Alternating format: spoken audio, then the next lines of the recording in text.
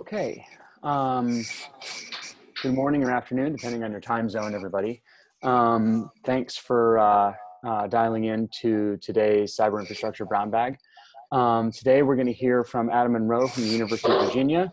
He's going to talk about some stateless node management at UVA using open source software services. Just a quick reminder, if you could type your questions into the chat window, and we'll collect those and we'll do questions at the end. So again, thanks very much for coming today, and Adam, take it away. Good afternoon, everyone. How's everybody doing? So before we get started, I'd just like to thank Jason Zarowski for organizing these cyber infrastructure talks, and to Eli for helping get us going today. These talks have been proven to be very valuable for us at UVA in terms of developing, validating, and challenging our own processes, and I hope you have found them beneficial as well. I'd also like to thank you all for joining us today, especially if you're connecting from Florida Atlantic University, South Florida, or Central Florida, or any other location impacted by Irma. I hope you and your family are safe and well. Since megastorms have been so dominant in the news lately, I thought I might be good to start by talking about how our perception and understanding of a system can actually limit how we deal with it.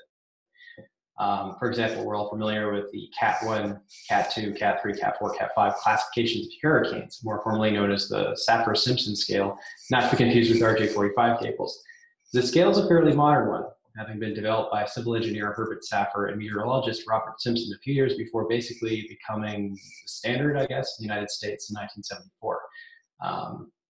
I think it was replacing the Beaufort scale, which had been developed back in the early 1800s. So anyway, the Saffir-Simpson scale can be described in terms of wind speed, but the intended design of the scale was to measure the potential damage of a hurricane to human-made structures. And so you'll notice when you look at it that the wind speed ranges between the different categories don't seem to really follow any formal mathematical function, at least not as far as I could tell. You have an 18-mile-per-hour range at Category 1, 12 at Category 2, 16 at 3, 23 at 4, and this next one's important, infinity miles per hour at Category 5. Of course, we can use the laws of physics to help significantly narrow things down, but what an actual definition is sustained 1 minute wind speeds of over 137 miles per hour. There's no maximum. Back in 2006, there was an interview with Robert Simpson where he was asked about having a Category 6 rating, and he said, when you get up into winds in excess of 155 miles per hour, you have enough damage that extreme wind sustains itself for as much as 6 seconds on a building. It's going to cause rupturing damages that are serious no matter how well it's engineered. According to some reports, Irma hit Barbuda with wind speeds of up to 185 miles per hour, or to put it another way, by winds 48 miles per hour faster than they needed to be in order for Irma to be classified as Category 5 hurricane. It might be interesting to point out that if you were to take any Category 1 hurricane and give it a 48 mile per hour boost, it would become a Category 4. Now, this was an absolutely devastating storm, especially for Barbuda. And as you can see from this hopefully legitimate image, but one thing you might notice from the image is that in spite of the maximum rating, in spite of the wind speeds in excess of 155 miles per hour, which remember was Simpson's implied cutoff range for absolute devastation, the damage to the human-made structures on the island wasn't 100%. At least some structures survived the storm. So let's look at another weather system that might also be classified as Category 5. So this storm, the Great Eye of Jupiter, with the relative size of Earth superimposed on top of it to illustrate that the circumference of the storm is greater than that of the Earth, easily produces wind speeds of over 380 miles per hour, or about 230 miles per hour faster than the wind speeds reported on Barbuda. If you were to take Barbuda, the whole island, off of the Earth and hold it into that storm for 6 seconds before pulling it out and gently placing whatever's left back on the Earth, what do you think the end result would look like? There's the ocean. So the point I'm trying to make with all this is that, especially in our current age and industry of great accelerations, an established system or way of doing things, even one that is relatively new and modern, should continuously be tested against the extreme and impossible cases, just to see if it can still handle the not so impossible tomorrow challenges of accelerated change, or if a different way of doing things is required. The model we have and we use at UVA was developed and continues to be updated in consideration of the most extreme cases that we could think of in terms of scaling up. while working with a minimal amount of resources. It is certainly not perfect. It won't be able to save you from Jupiter, and I'm sure that places like TAC are doing something better. But hopefully some of what we're doing and why we're doing it will make sense and at least give some ideas that you'll find useful managing your own environments. So with that said, let's talk about stateless computing. This is the UVA's first contribution to these talks, and I believe it is something that we do pretty well at UVA. And again, I hope it will be of interest or benefit to you. Basically, we're managing a fairly large set of stateless infrastructure using a motley of services that you can find freely available with CentOS or Red Hat if you're fortunate enough to have a site license with them. To try to avoid past mistakes that I've made when trying and failing to describe what it is that we're doing, I'd just like to clarify the stateless nature of our environment is defined by the fact that over 99% of our nodes use a non-local read-only boot source. The operating systems that they use, they get, well, to greatly simplify it, they get it through the network. And I chose this subject because whenever I go to conferences and talk to peers, talk to you from different sites, I'm often surprised by how many locations still aren't doing what we're doing, or at least aren't doing it, or are only doing it as part of some bundle package of proprietary services, which are generally incompatible with general purpose hardware, to buy this product or this product. And when I ask what they're doing, I hear about scaling problems, content management systems not being able to keep up, long downtimes to make major software upgrades, ITEL compatibility struggles. Some of you are facing the compliance issues with ITEL, and a host of other issues that at UVA in our team, we regard with about as much concern as you would about getting the bubonic plague. Of course, I say this betting that none of you fall into the set of 600 or so cases that are reported every year. But why? Why is this the case? Is it because I'm not talking to enough people at supercomputing? That's possible. I'm generally an introvert who naturally seeks darkness and avoids people whenever possible. Is it because my peers know that, just like the golfers pictured here, what we're doing is doomed to fail, and they're just not bothering to tell me about it because they find the idea of our inevitable failure amusing? I hope not. Like, it'd be so hard for them to say, "Hey, Bill, that was an excellent swing. Say, did you notice the wildfire? Or else we should get out of here and try a different course." But that's also possible. I can be foolish at times and forget to ask the right questions. But I hope it's either the first reason, or it's because that the people who are doing it similar to how we're doing it haven't really gotten the chance to communicate it. And it probably doesn't help that outside of, I guess, Bright Computing, I don't know of any vendor who would recommend this approach. And even with Bright, they probably wouldn't tell you to do it yourself. So during this talk, we'll start by discussing all the relevant problems that we at the University of Virginia don't have to deal with because of our model. Then we'll go through a brief overview of the services that we're using, which are all open source, and I think you're, generally speaking, you're probably all pretty familiar with them on their own, and how we have them configured. Next, I'll talk about how we have those services deployed and interacting with each other in our environment. Then we'll circle back to the list of problems that we don't worry about, but this time I'll explain why. And to wrap things up, I was hoping we could use the remainder of the time for questions and discussion. I'd love to know if anyone else, like any of you, are doing the same thing that we're doing, or if you've considered it and you're willing to talk about why you decided to take a different direction, why you decided to take a different approach. Okay, so first up, the problems we don't worry about. So what are the HPC, system administration problems that we don't worry about at UVA? This was actually a hard section to work on because by definition, we don't usually worry about these things. But I did manage to come up with at least 8. Starting with number 1, adding a clump of 100 new nodes into an existing system in under half an hour after physical delivery and cabling.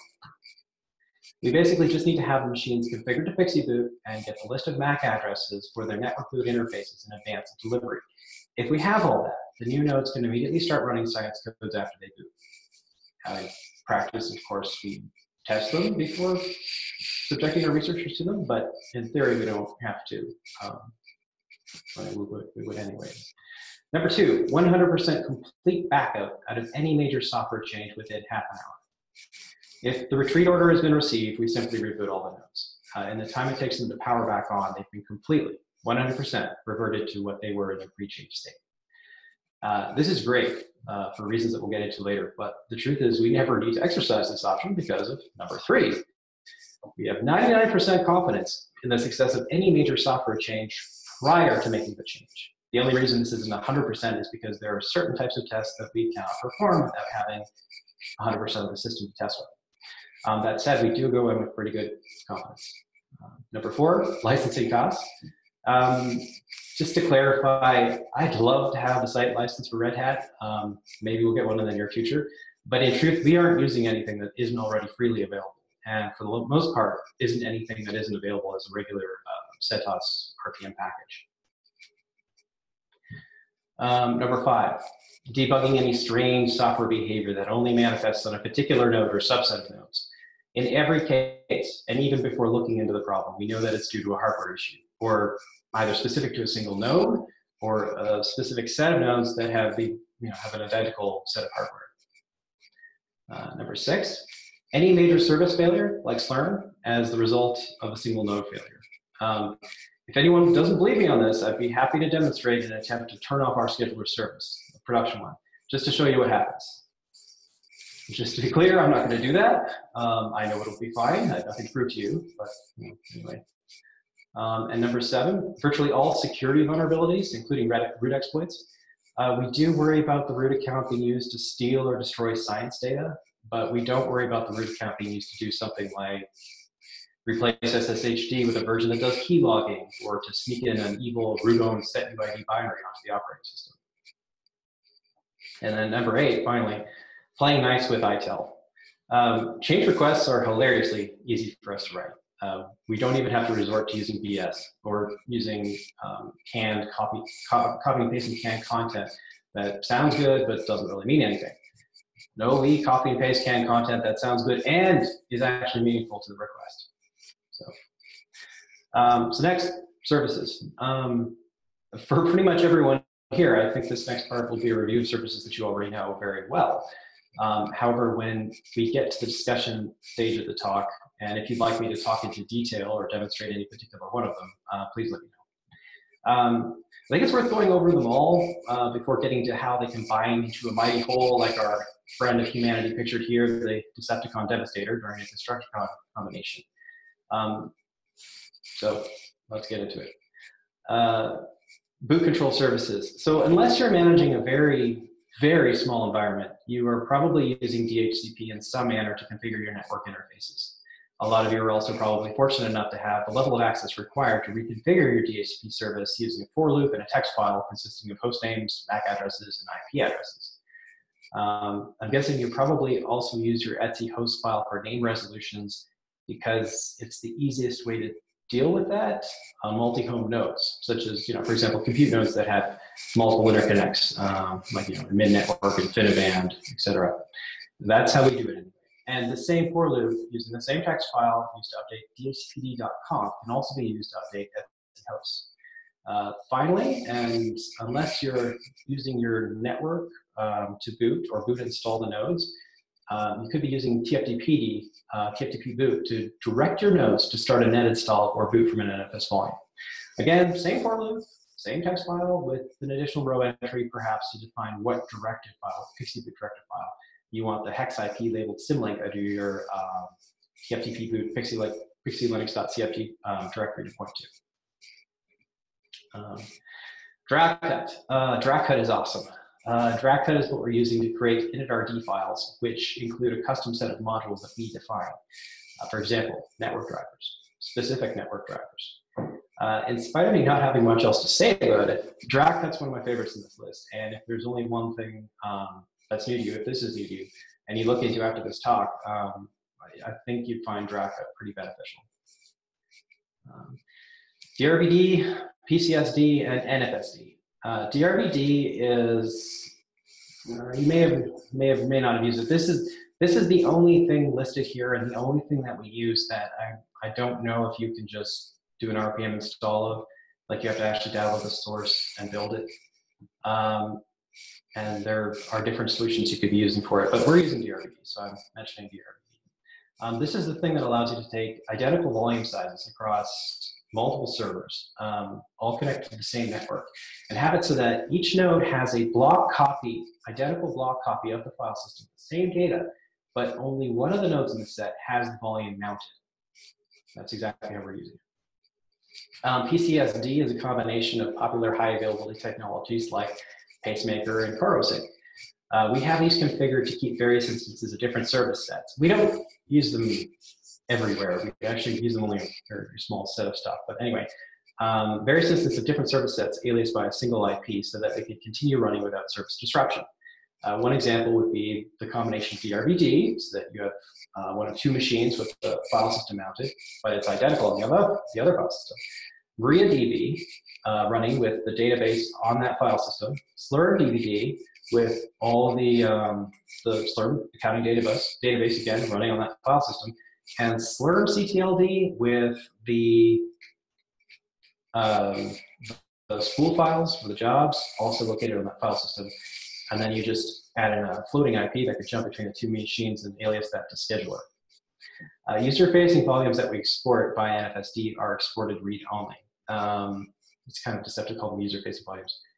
Probably OS volumes should be a better way of saying it. So next, etc.rw tab and etc.sysconfig read-only root. It was a huge surprise to me when I found out just how long these files have been there. Apparently they've been there since CentOS 5. But we only started using them when we got to 7.3. These simple configuration files are used to warn the operating system that the read-only file system will not be writable, and to tell it what stuff needs to go into RAM during the boot process. Even without doing the vast majority of what we do, even if booting off local disk, there's some real temptation in making use of this. Nothing could compete with RAM when it comes to I/O, except for L1, L2 cache, but there's not enough of that to be useful to us. Postgres. Hopefully this does not come as a huge surprise, but we do not have a single text file that defines the whole configuration of our entire environment. We used to, but it just started taking too long for our impact printer to produce the backups, and no one could remember the combination of the safe where we stuck all that paper copy into. No, we use Postgres. The schema that we use isn't terribly complicated, but in the interest of time, I'm not going to go over it. We can go over it during the discussion if you'd like. Anyway, you don't need to know much about SQL to determine how to create a table with a column named IP, which only allows unique non-null values matching the regular expression digit.digit.digit.digit, where each digit falls between 0 and 255.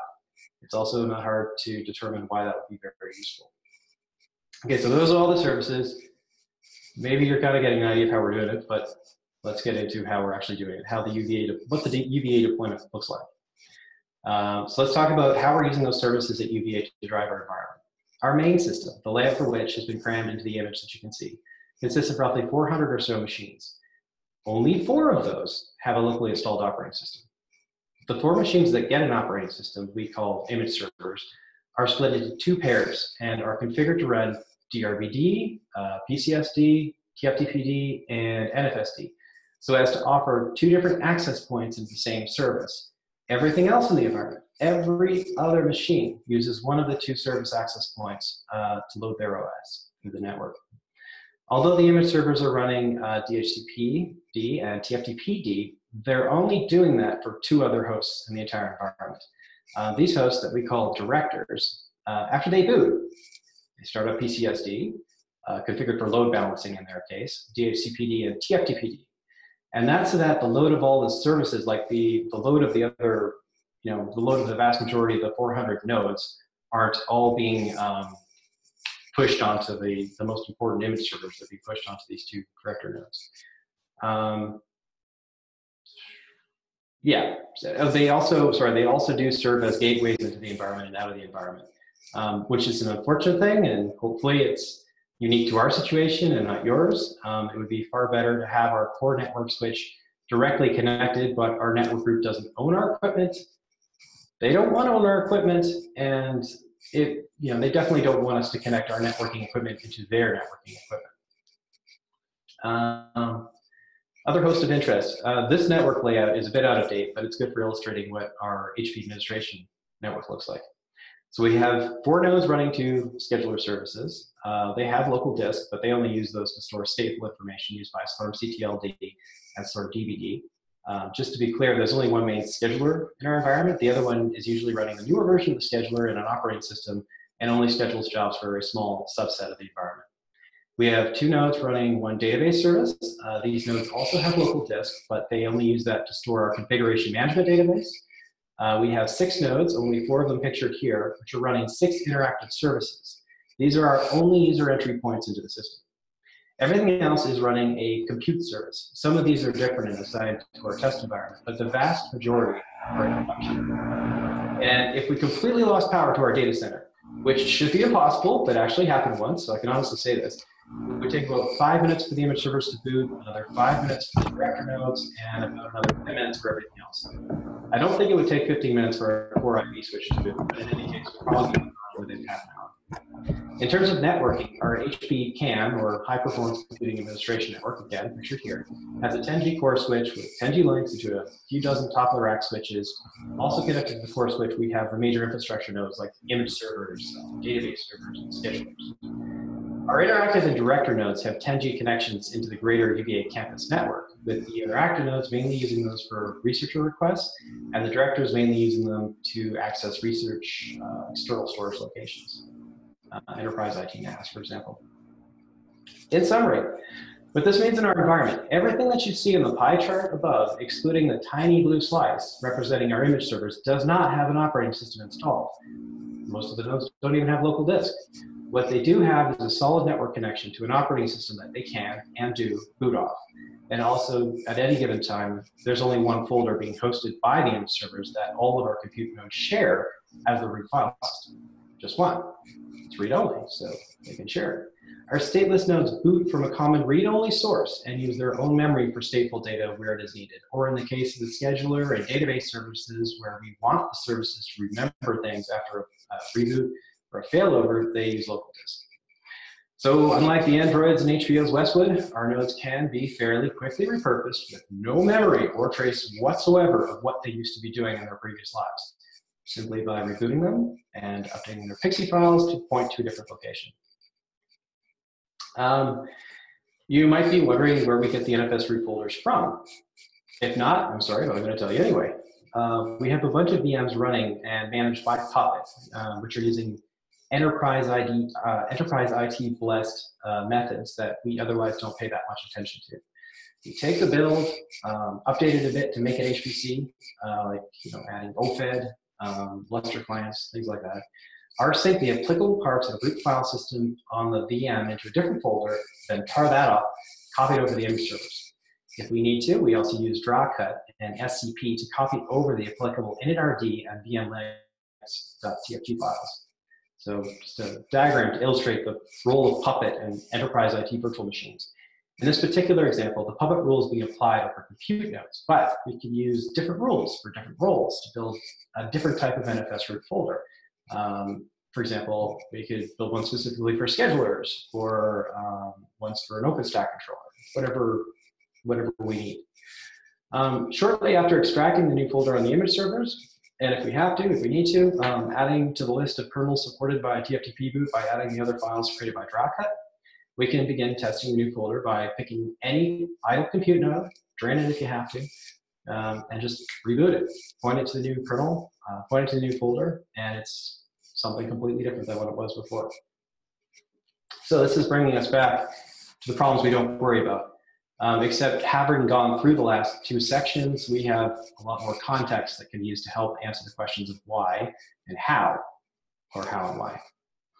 So the first thing, adding a clump of 100 new nodes into the existing system in under half an hour after physical delivery and cabling.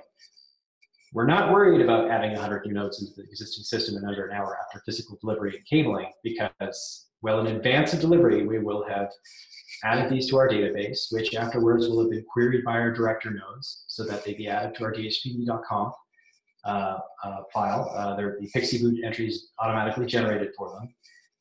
And they would have been also, the same database would have been queried by our scheduler nodes to update partitions and nodes so that scheduler knows about them before they even come on. So once we power the new nodes on, minus the time it takes them to boot, they'll be available as new compute nodes. I mean, for this specific case, in the specific example of using compute nodes. 100% complete backload out of many major change within half an hour. We know that we can do this because, we know that we can do 100% do this because any change within an hour, because when we upgrade the older hosts, we're not modifying the boot sources at all, not their at the moment boot sources. Within the DRBD partition of the image server, we have different folders, and I can show you guys this later if you want. And they're named things like compute June 2017 and scheduler July 2017, etc. And so when we upgrade the system, there's always at least 2 folders with similar names. So if our last update was in March and our next update is scheduled for October, you might see 2 folders, one called compute March 2017 and one called compute October 2017. So you see, we don't update the operating system at all. We just tell the nodes to boot using a different boot source, which happens to contain updated material. And this sort of leads into why we have such high confidence going into changes. We have like 99% complete confidence in the success of any major software change prior to the change because we know in advance. Going back to the previous example, for example, like the compute October 2017 folder, we will have known that that folder will work with every variation of hardware that we have, because at least one of every variation of hardware that we have will have been pulled into the test environment for just about as long as it has been since our last change, using that new folder. So the only thing we don't know for sure is the only thing we cannot really test. Is like behavior and performance of very large MPI codes. We can to some extent, but you want the cluster available for research computing, not for testing the future of research computing, so you don't get to play with the whole thing. Licensing costs. We have a scalable model that doesn't use any licensed software, and it isn't locked to any particular hardware vendor. This is a great one for, debugging any strange software behavior that only manifests on a particular node or subset of nodes. So you get to rule out a lot of stuff when your nodes are booting using identical read-only operating systems.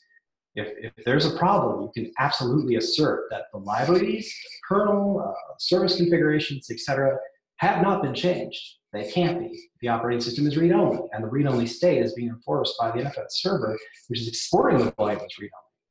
So when you don't have to worry about the operating system uniquely changing on a single node under any circumstances, you save a lot of time troubleshooting. And it also gives your researchers a fairly stable and consistent environment. Also makes writing health checks easier. Any major service failure. One of the valid criticisms of using NFS root and stateless nodes is the dependency that it introduces between the client and the server.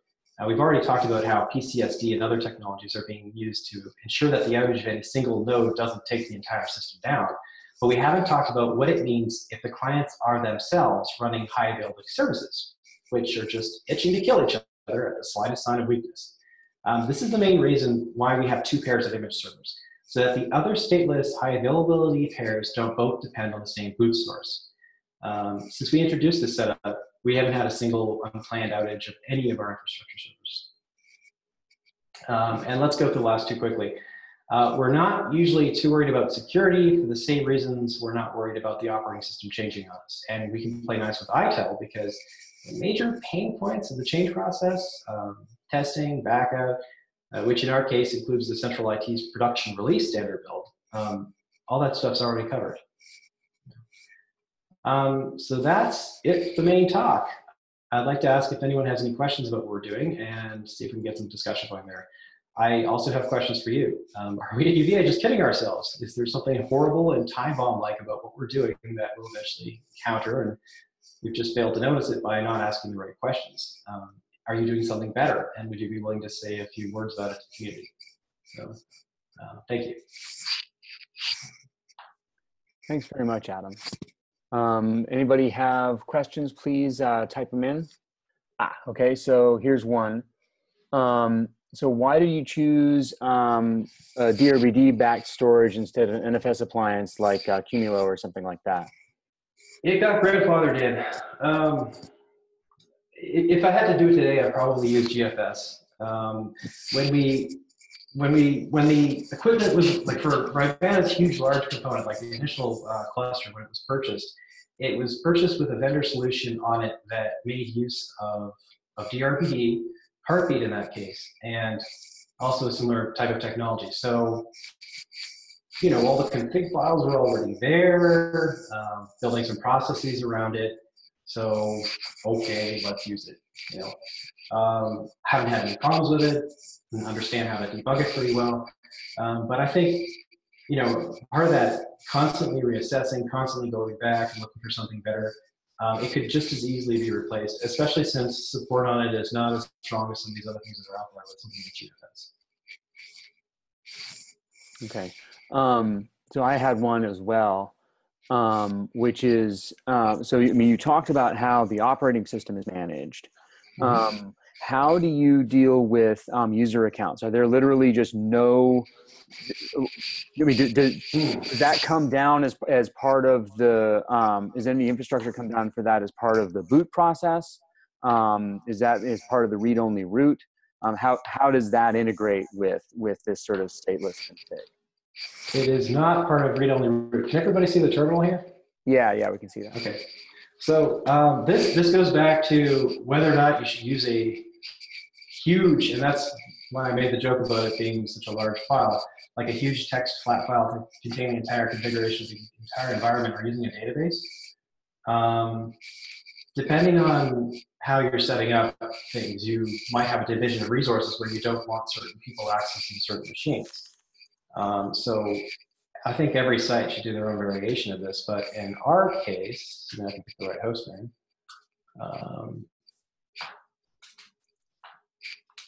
We use something that takes user accounts, groups, and machines, mainly those three things, and defines associations between them, like in a relational database, so that our user accounts, like if you're on a node and that account, like if that machine has been assigned to queue serial, right?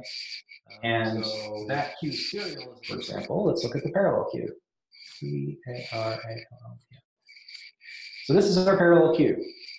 Did everybody see this? Okay, anyway. The list here is just, these are the resources that have been allocated to the parallel queue in terms of compute nodes. That's the one direction. So you start with a group, which is called type Q, which is called parallel. On one side associations, we have all these machines. On the other side of the associations, we have all these users. So the users are members of the group. The machines are the members of the group. And so having defined that relationship between the two things, when you want to do something like password, create a password file, all it is a simple query. It just sort of looks it up. It's like, okay, based on this machine that I'm on right now, what account should I see? And I'm sorry, actually, come to think of it, you might be asking the question in the context of the fact that a lot of people only use Etsy password, which is pretty normal. We have two password files and two root files. The one Etsy password file is the system Etsy password file. That is read-only. We don't touch that. We leave that completely alone. But we also have Etsy files plus password. Sorry, Etsy files plus. And within here, we have a group of password file. If you want to do this in your own environment, it's actually pretty handy to separate the two. And I'd be happy to show how if anyone's interested. But yeah, see, there's that files plus part of password. So files and then files plus, files and then files plus. So that way you can keep the static password file without having to worry about that being modified. But you can also be dynamic in terms of what accounts you want to allow access to that particular system. Does that answer your question? Yep, that makes sense. Okay. Other questions?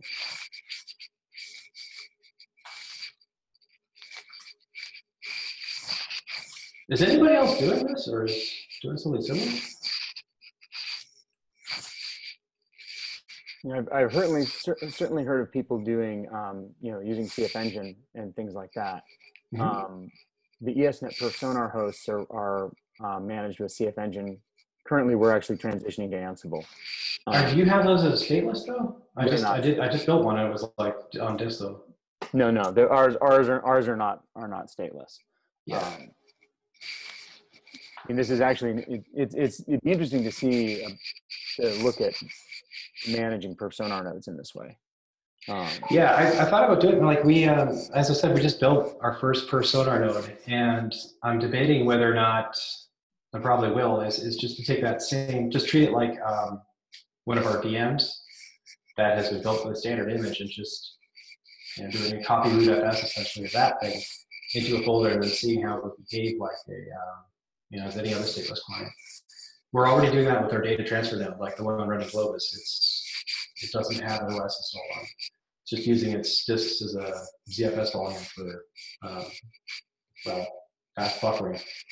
Right, right. Yeah, I guess in the Personar case, you'd want to make sure to write results out to a non-local measurement archive. But other than that, Yeah. Yeah. Cool. Other questions from other participants?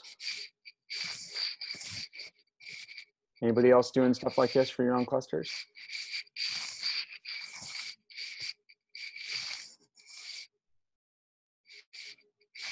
No one, really?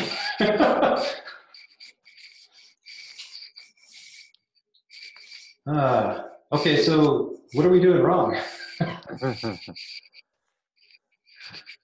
Anyone? Sounds reasonable to me, but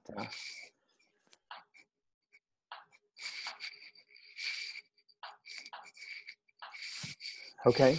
All right, well then. Well, I guess if that's all, I'd like again to say thank you very much, Adam, for talking about this. I think it's pretty cool. And let's see, for next week, Andy Lake and Mark Fate are going to be giving a talk on Personar. So the Personar development teams look ahead at changes coming to Personar software over the next few releases. So some tools enhancements, so roadmap, that kind of stuff. And so it's an opportunity to learn more about what they're doing and ask questions and provide input on the next version of Personar. So with that, thank you all very much for being part of this today. And hopefully we'll see you in the future. Thanks very much. Thank you. Bye all.